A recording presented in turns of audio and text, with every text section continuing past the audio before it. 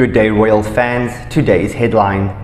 When it was confirmed that Prince Harry and Meghan Markle had received invitation to King Charles III's coronation, speculation started running wild as to whether or not they would have the audacity to show up.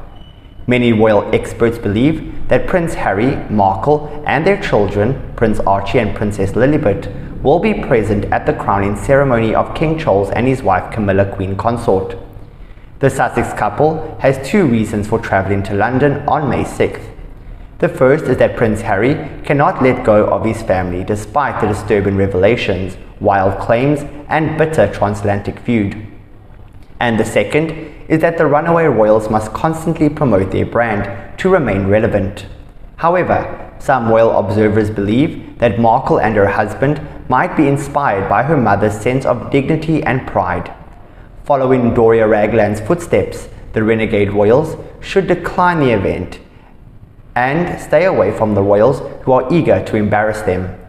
Throughout the many controversies and scandals, Meghan, the Duchess of Sussex's mother, Doria Ragland, has been an example of grace. She has steered clear of all media and does not leak stories to hurt the royals or make her daughter and son-in-law look good. The social worker seems to be only focused on her grandchildren's happiness and well-being. Her secret to remain regal and classy is to never cling to the royal family. Prince Harry's mother-in-law had made a handful of trips to England and only mingled with the royals when she was welcomed and embraced.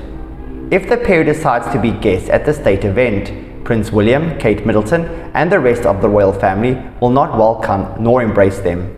The royal family has made it publicly known that they reserve a hellish welcome for them.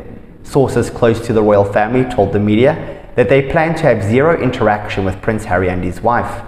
The royal clan has expressed their desire to have Prince Harry and Markle seated in Iceland at the coronation.